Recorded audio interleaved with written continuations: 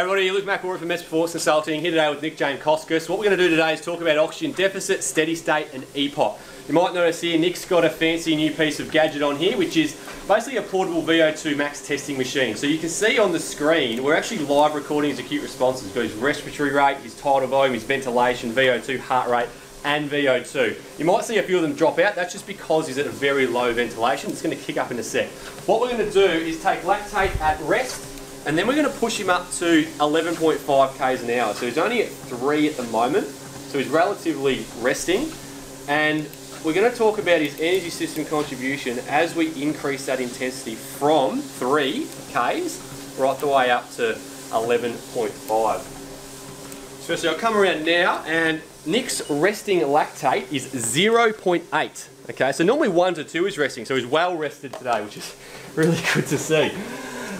What I'm going to do right now is put him up to 11.5 k's an hour. Now we know energy system interplay, right? At all stages throughout exercise, all 3 energy systems are contributing to energy production, but it's the intensity and the duration which determine the relative contribution of each. Now Nick's only running at 11.5, so this is quite sub-maximal for him. But because the duration is so low, we're going to see, I'm going to take his lactate in about 40 seconds, and you can see his acute responses are increasing. He's actually taking in more air, more ventilation. His heart rate is increasing. If your acute responses are increasing, you have to be in oxygen deficit where your oxygen supply does not meet oxygen demand. So I'm going to take a lactate sample during this deficit, and we're going to see if it's increased. Then after that, we're going to let him run for another couple of minutes and reach a steady state where supply does meet demand, see what happens to his anaerobic glycolysis system. And that's going to be determined by his lactate increasing or decreasing. So he's been going for just about 60 seconds. He's going to come around, grab that finger again.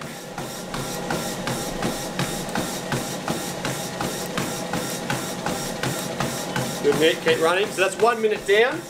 So even though it's a sub-max workload, he needs to use the anaerobic glycolysis system a little bit to get that energy demand while he's increasing his acute responses, while his aerobic glycolysis system is increasing its contribution. So his lactate now is at 1.5. So it went from 0.8 up to 1.5. So what does that mean? Well, we know that lactic acid or lactate is a byproduct of the anaerobic glycolysis system. So because that's come up, we know Nick has to have used or have an increased contribution in his anaerobic glycolysis system. So what we're going to do now, let him run for another 2 minutes at that same workload, let his acute responses hit a steady state where supply does meet demand. We'll see what happens to his anaerobic contribution. Alright, so Nick's been running for 3.5 minutes at this workload. As we can see with his acute responses, he started to hit a steady state. Let me scroll over here.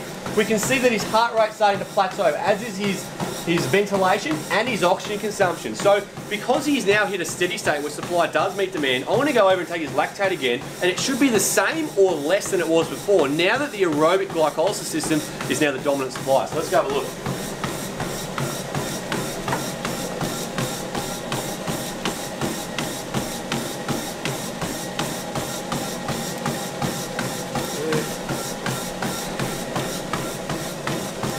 Alright, getting his lactate now.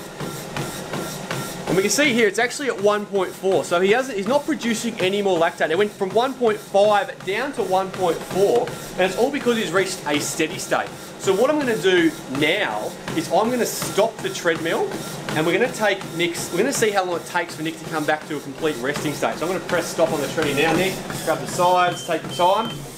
And what I want you guys to have a look at is his acute responses. So now he's come back down to complete rest, but we're not going to see his acute responses immediately come down. See heart rate 156, 154. Okay, now we've got this warning coming up because he's getting below 30 litres of ventilation, which is the minimum for this machine. But let's have a look at heart rate 144, 143. He's not back down to 60 straight away. So he's in what we call EPOC, excess post-exercise oxygen consumption. He can't just come straight back to resting. He now has essentially more supply than demand, okay? So he needs to gradually come back to what we call homeostasis. We need increased oxygen because he's going to send blood to the skin to start sweating. He's going to metabolize the lactate that he had.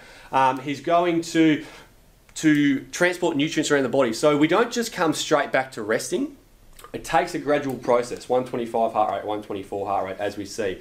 So in the beginning, we're in an oxygen deficit when we increase intensity because our acute responses are increasing, all right? So the supply does not yet meet demand. That's why we have more anaerobic contribution, as we saw with lactate. Then we hit a steady state where supply does meet demand, all right? So all of his acute responses, they were the same. The anaerobic glycolysis contribution decreased because the aerobic glycolysis system was now dominant and it was at a steady state where supply met demand. At the end, we didn't come straight back down to resting because we still have metabolic byproducts and we still have heat load stress and we still have nutrients that we need to circulate to get back down to homeostasis. So eventually he will get back down to 60, but it's not straight away. So let's have a look at this graph. You can see it is gradually coming back down. It doesn't go straight away from max to resting.